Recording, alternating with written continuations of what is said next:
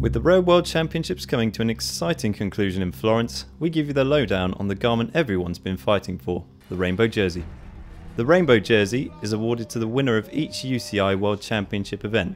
The jersey is worn by riders across all 6 disciplines of cycling for which the World Championships are hosted, from road to mountain bike, cyclo-cross, track and BMX.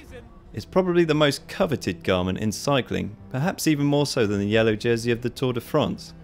Unlike the Grand Tours, where the leader's jersey will only be worn during the race, the world champion bears the distinctive colours for a full year until the next championships come around.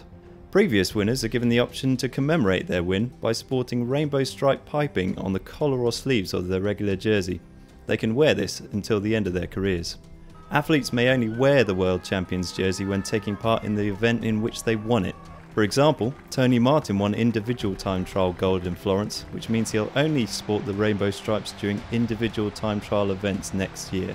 This is why so much emphasis is placed on the road race, as they will get the most opportunity to sport the rainbow jersey. In fact, the UCI can impose fines of up to 10,000 Swiss francs for breaking the strict guidelines surrounding the misuse of the rainbow jersey. Sadly, winners of the team time trial don't all get to wear rainbow stripes, they just have to settle for a gold medal and a logo on their jersey. Niki Terpstra doesn't seem too unhappy about it though. Cycling's World Championships have strong links with the Olympic movement, and the 5 bands you see around the jersey are the same colours as the Olympic rings. Much mystery surrounds the origins of the rainbow jersey, but the original colours were designed by the founder of the Olympic movement, Baron Pierre de Coubertin. He used the most commonly used colours on national flags around the world to try and create a symbol of international relevance. Riders who make the podium in the World Championships also win a respective UCI gold, silver or bronze medal.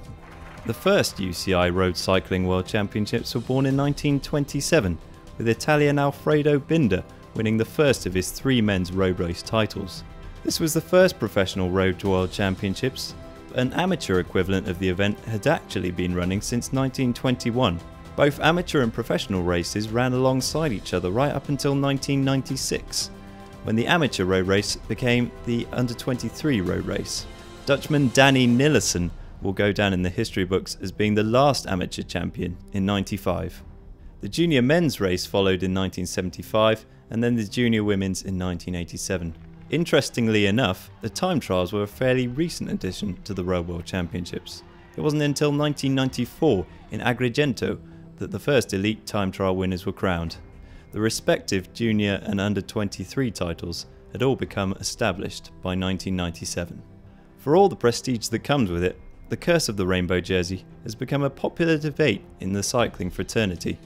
Poor form, long-term injury and even death have befallen the previous world champions, and some believe it has something to do with the jersey.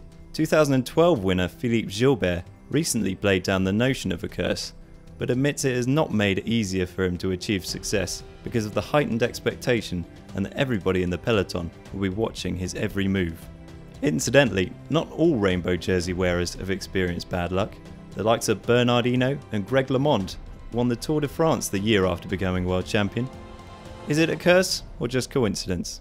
Let us know in the comments section below. Did you know? The record for the most Road World Championship titles in a career belongs to Frenchwoman Gianni Longo, who took an amazing 5 road race wins and 4 time trial golds during an incredibly long career.